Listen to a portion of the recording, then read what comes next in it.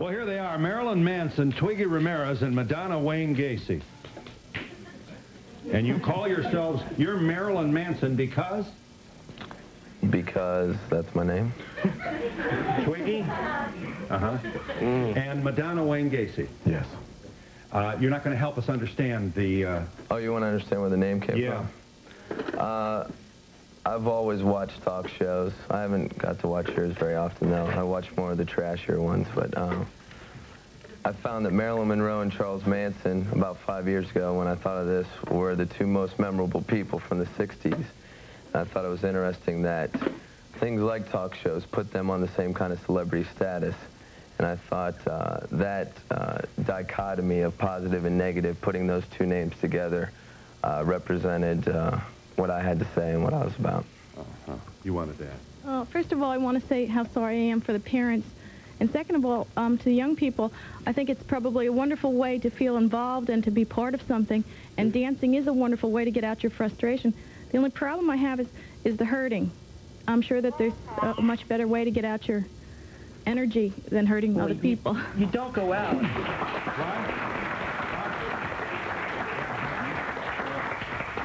In response to that, you don't go out intentionally to hurt anybody. If somebody gets hurt in the process, then so be it. That's just comes with the territory. But you don't actually go into the pit and say, yeah, well, look at that guy. Maybe I'm going to go bust his nose. That's not how it works. That's not how it happens. Exactly. Yeah. It's random. Exactly. You're not at anybody. You're just getting out what's inside you. Right. Exactly. You're not aiming at anybody in particular. Yes.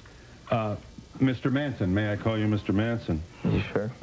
From Seconds magazine, you're quoted as saying, you have to take responsibility. You reap what you sow, and you have to clean up after yourself. I'm sick of people always trying to blame movies, bands, songs, or talk shows for whatever. Teen suicides, drug overdoses, everything else. If someone's stupid enough to kill themselves because of a song, then that's exactly what they deserve. They weren't contributing anything to society. It's one less effing idiot in the world. There's too many people. If more people killed themselves over music, it wouldn't disappoint me. It would disappoint me in that it's sad that people are that stupid. Exactly.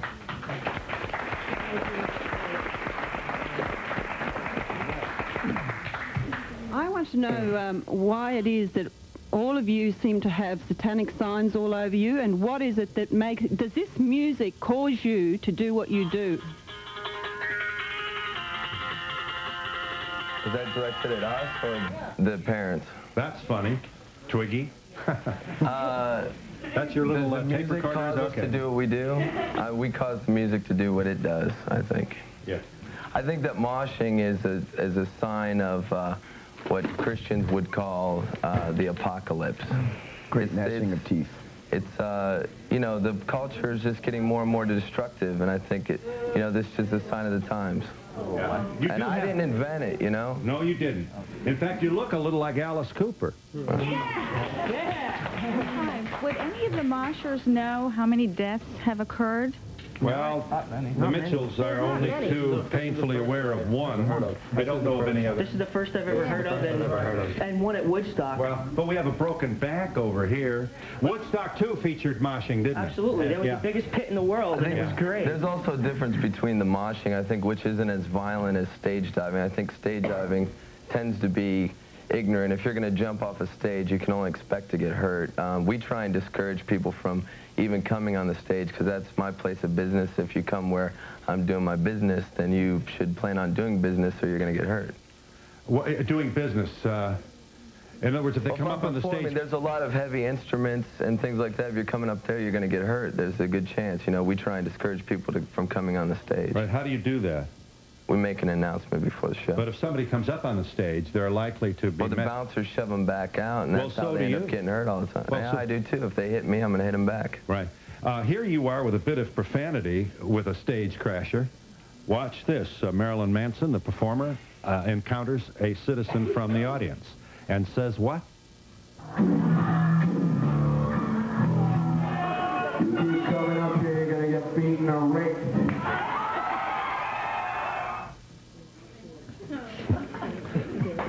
That's funny. Yeah. Man, Thanks, Twiggy.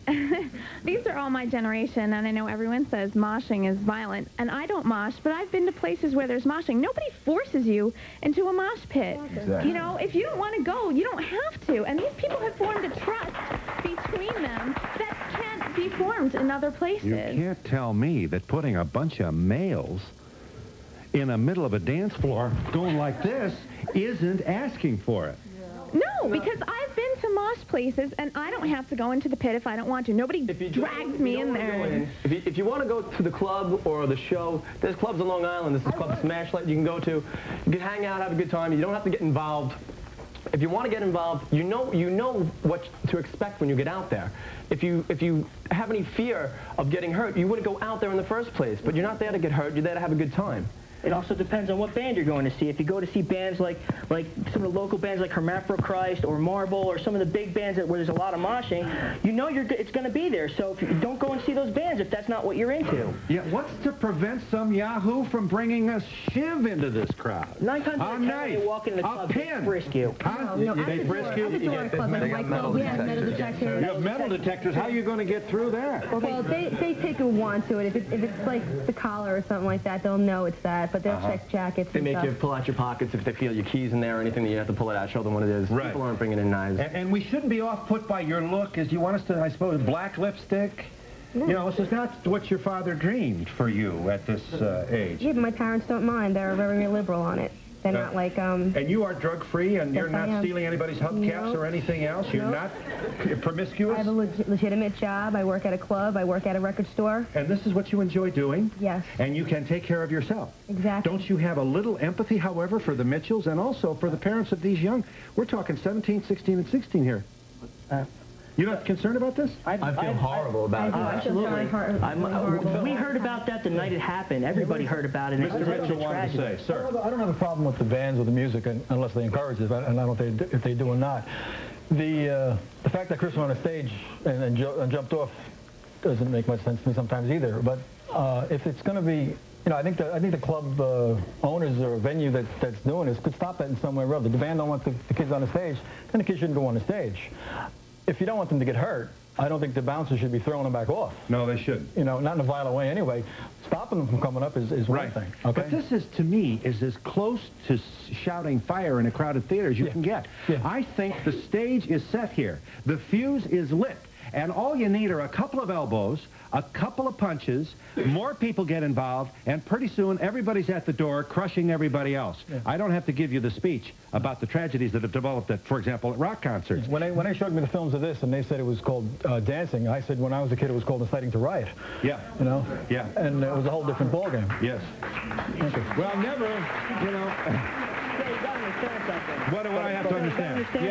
Please. You know, it's not just bands like Marilyn Manson. These guys are great. They're a great band. I saw them open for 9 Inch Nails, and they were phenomenal. But it happens at rap concerts. It happens. We slam dance to the country band at Woodstock. I mean, come on, it happens everywhere. Our purpose of being here is to let these kids know and the parents know that they can. The ultimate is death, and that's what we suffered. I have no problem with the music if that's what they want to listen to. Every generation is going to have their music. Right. All right. And you know, I remember when they yelled at our music when we were kids. And we yelled I think it's unfortunate that parents don't know what their kids are doing. You know.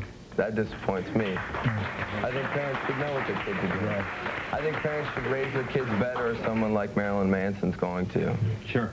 I have to just observe, Mr. Mitchell, as you sit next to Marilyn Manson, nowhere is the generation gap more visible than it is right here.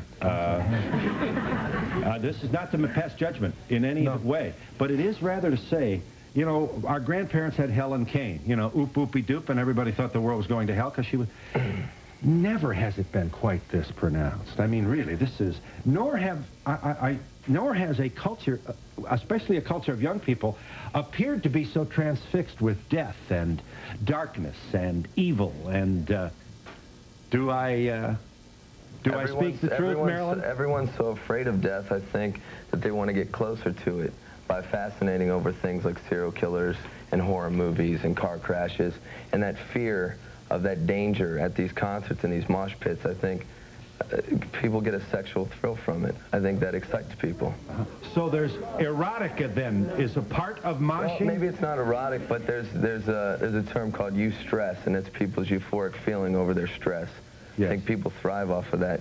It's like amusement park, right at your own risk. You know at the concerts there's a hint of danger, and people like that hint of danger. Living dangerously. This audience wants to talk about that with you, and also we'll revisit moshing on the floor with all those bodies bumping into each other. Yes, it was once called slam dancing. Now we have the more euphemistic title, moshing. We'll be back in a moment.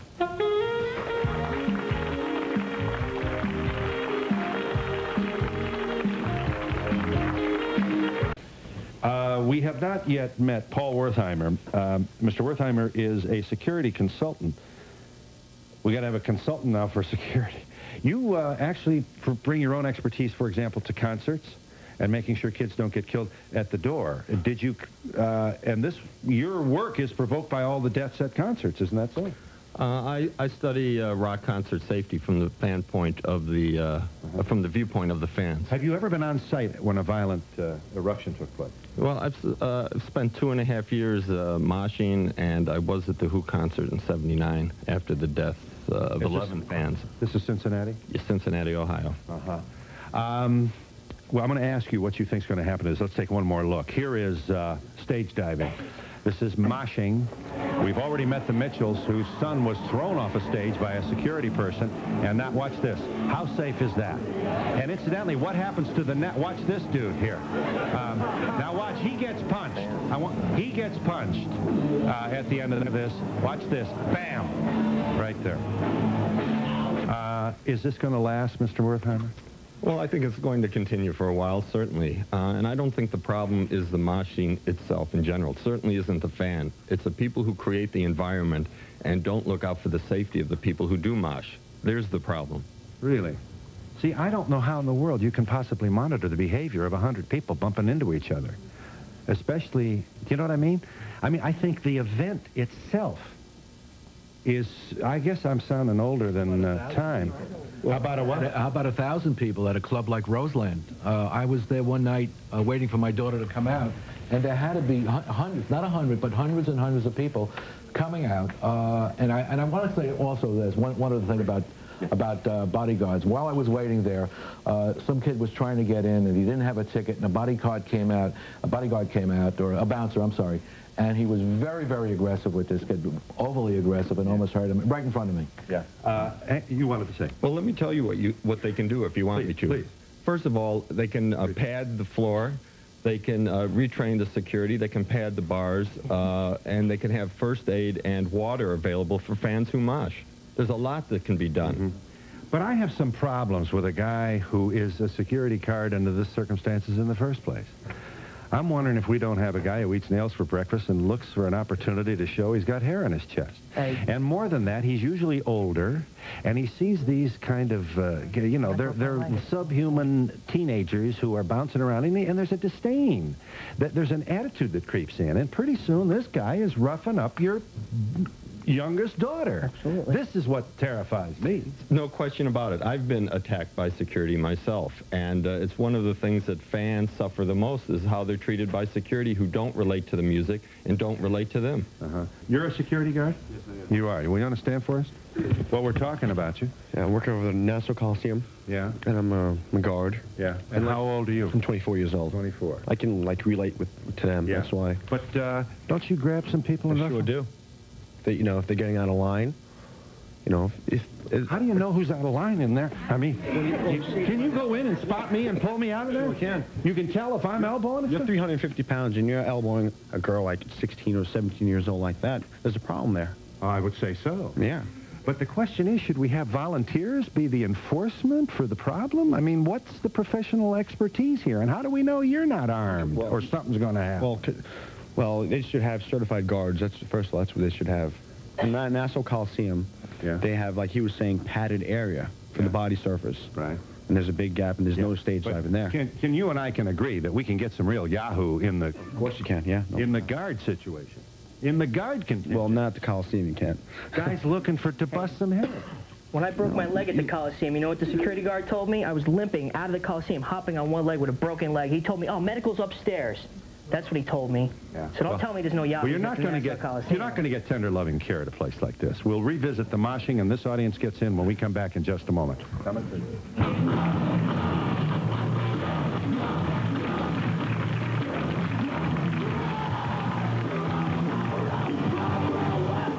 Be sure to include your phone number with area code. You wanted to say, sir. The gentleman with the White Sox cap in a small club where you just want to hear the music, does the audience police itself? Absolutely. Absolutely. Clubs like the Smashlight, we were talking, I mean, believe you're the owner of the Smashlight? There's no bouncers there. The club polices itself. Yeah. I'd like to know what the job description is of the bouncers, because like when I went to clubs, the bouncers protected the people, not throw them off the stage. So what does the bouncer do out there? He weeds out the troublemakers, however they may be identified. Yeah. This all just seems so self-centered. There must be a more constructive way to get rid of anger. Well, we live in a country where parents raise their kids to grow up feeling guilty and ashamed for not being like them with Christian morality. And these kids need a way to react against it. You're going to have a bunch of angry kids. Well, when you do go out to a club, that you just got to watch yourself whatever you do. Yes, you just can't expect to go out there and just dance and don't get touched and non-violent, because that's what it is. I don't see how... If you get the music inside your soul, anything going to happen. You don't play the music, you can't get it. It's the music. The music? Music is dangerous. My sympathy to the parents. This seems like an awful pathological way for our younger generation to be acting. I'd be concerned about my daughter being in a club like this. Who knows what kind of perverts you have that are security and touching and feeling on the kids. Yeah. We have... Yes, you wanted to say. Kids, have you got violence other places in your lives, or is this kind of a fantasy thing for you? No, well, we've met the parents of... I have a bachelor's degree in psychology. I'm going on to graduate school. I have a great job. This is just, I love the music, and I love to do what I do. I went to a private Christian school. See how I turned out? Yeah. I just want to say, thank God my kids are grown, and I don't have to go through this. You are, you own a club, do you? Yes. Well, we're talking about you. You wanted to say. Well, my heart goes out to the Mitchells, first of all. It's an inherently dangerous activity, but so is skiing, and I'm sure, I don't have the statistics, but I'm sure that there are more people killed skiing than there are moshing. The thing that makes this, I think, especially incendiary, is the potential for mass destruction. For all the weight of these bodies to conspire or come together in one place, you're not going to be able to breathe, you're not going to be able to move, the body cannot tolerate this kind of claustrophobic pressure, and we're going to see fights and also stampedes. I don't think it takes a rocket scientist to predict it. I think you've been showing a lot more of the negative side. These people... This young man wanted to say, we'll give you a chance. These people, they enjoy what they do, they let out their aggressions, and my strategy, I think that the bouncers do get in the way. I have a lot of faith in the scene, and I allow them to do what they want to do, and we really don't have any problems. What about insurance? I mean, if somebody gets clobbered, or if there's a... As far as you see the way, you know, he broke his back and he broke his leg. They are almost proud of that, and yeah, but not everybody's going to. I would be more worried about two girls getting into a bar brawl on another night that I have, as far as liability is concerned. But there is liability. You are at risk here with this kind of... you're right. You own the property in which this activity takes place. Right. And how many F. Lee Baileys out there and Johnny Cochrans would love to have an opportunity to sue? I mean, they go crazy with this. Is the mother going to buy the tickets still for the next concert now that she knows everything that goes on? Mom? Not all. She'll buy them herself. No. She'll have to buy them herself. I won't buy them for her. Yeah. It's not likely you're going to discontinue this activity. You're 17. You wanted to say. Yeah, I mean, I don't know why people always look for the downside of like all these events. You know, they always look for like people getting hurt and everything. They don't like realize like how good kids feel. Like they just get such an adrenaline rush. You feel like you're on top of the world. It's better than doing coke. Or drugs. My point is you can have a good time, but my point of being here is you can get killed. And I don't know what to do. I don't know what to do. Stop. In the street too. You know, sure you can, but this is just another way. There's a risk in it. My mom is very supportive. I mean, she knows everything that I do, and she says, you know, just be careful. Your folks know where your mother knows where you are, and you don't come home later. I tell her everything that goes on. She just, you know, she's worried about, you know, like any parent would be like worried, but you know, she doesn't care. And we'll be back in just a moment.